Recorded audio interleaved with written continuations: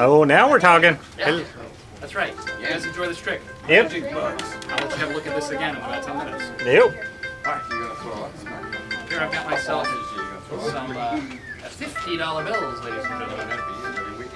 Is everyone watching in the camera? It's going to be best seen in the camera. Here we go.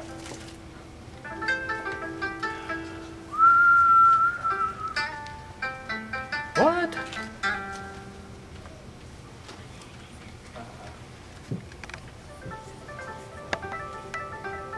Isn't that cool?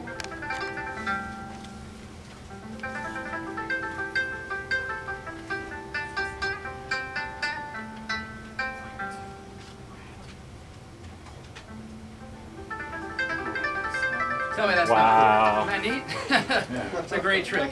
That's float. Yeah, floating bills underneath Patrick's. Now, explain them. You can use. Oh, you can use regular bills. It's, I mean, yeah, I mean, definitely. You can put it on a regular bill. In fact, I think there's even a way, there's a couple different ways to float it. Matt showed me that pretty clever handling. I like that as well.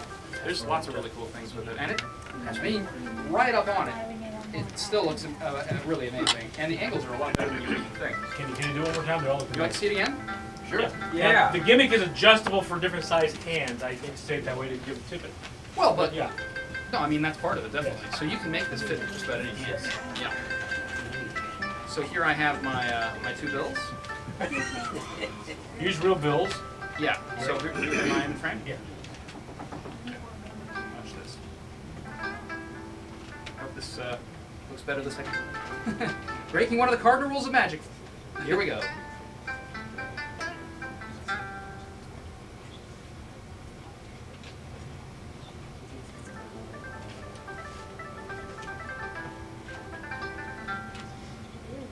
Doesn't that look cool? It's a great trick.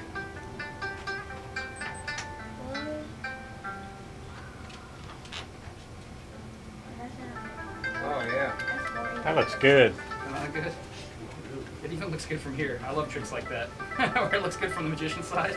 You know what I mean? And no one never feels that way. But that's